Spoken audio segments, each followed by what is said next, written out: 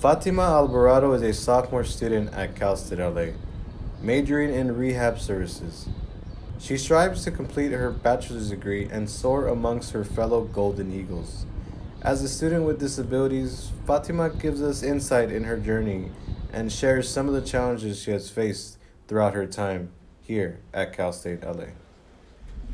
I get up in the morning, I take a shower, I need assistance so they can help me to get dressed up and put me in the chair, I eat breakfast and I get ready to come to school.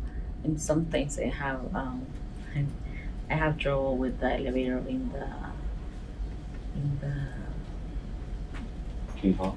no, not the keyhole, transportation by the over there by the silver lane. Mm-hmm. Because when it's broken I need to go all the way down to El Monte station so I can come to the other way. So if it's broken I need to ask the driver. If it's broken I cannot get the silver line or the rapid bus.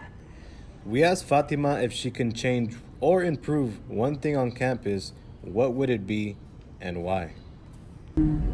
I think for me it's the doors because sometimes they work like I have the class for 3010 is a EDSP 3010 and I did a project for the doors. The day that we were checking the doors it was okay, but when my friend went to check 4 days after it didn't work.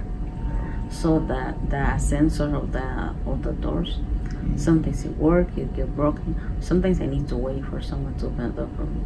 Fatima says she refuses to allow her disability to become an obstacle to achieving her goals. She says she will continue to persevere and become a successful and proud graduate of Cal State LA. This is Eric Gorola for University Times at Cal State LA.